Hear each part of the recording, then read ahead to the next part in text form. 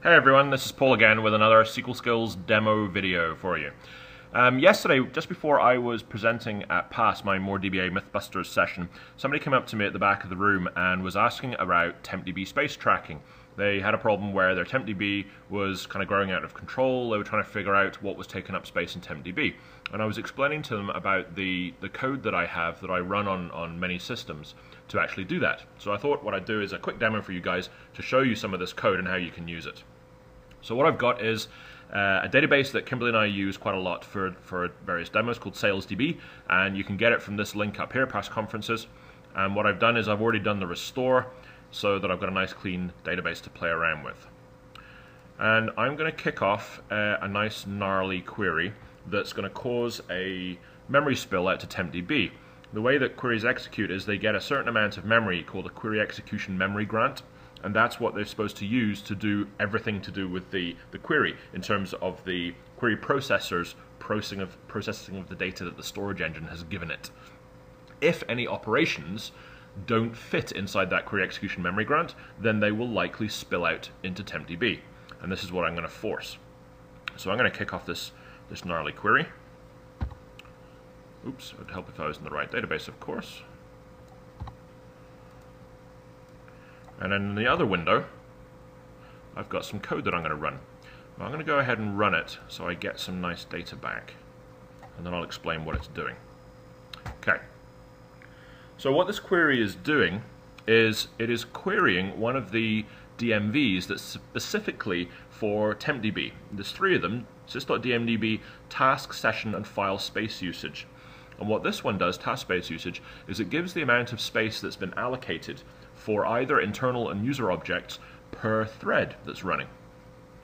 So internal things are stuff that you don't specifically create but are created for you as part of query processing. For instance, work tables, work files, stuff like that. And then user objects are obviously tables that you create or temp tables that you create, and this query is going to give everything back. But rather than just looking at task space usage, what's really interesting to do is to combine it, like you have to do with most of the DMVs to get really useful information back. Combine it with DMExec requests and also pull in the SQL text and grab a plan handle so we can see what actually is going on.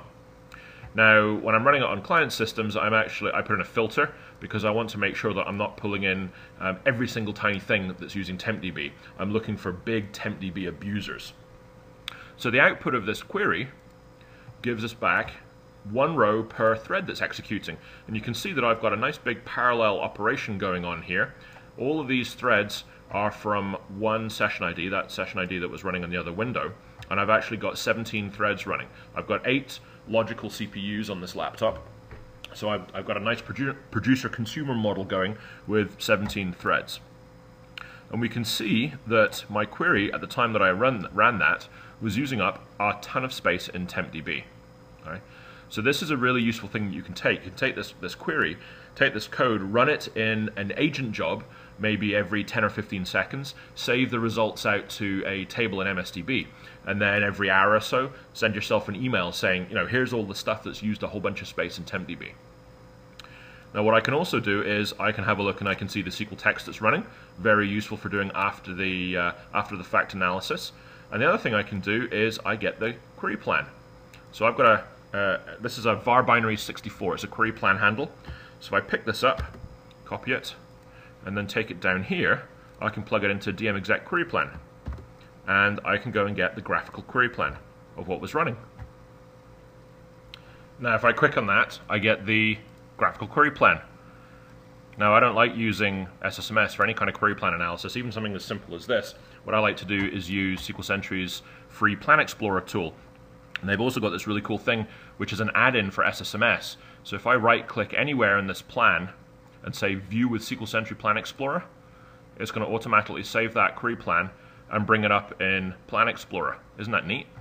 Now, this is a really, really simple plan, but even with a really simple plan, there's still some cool stuff that Plan Explorer does that SSMS doesn't.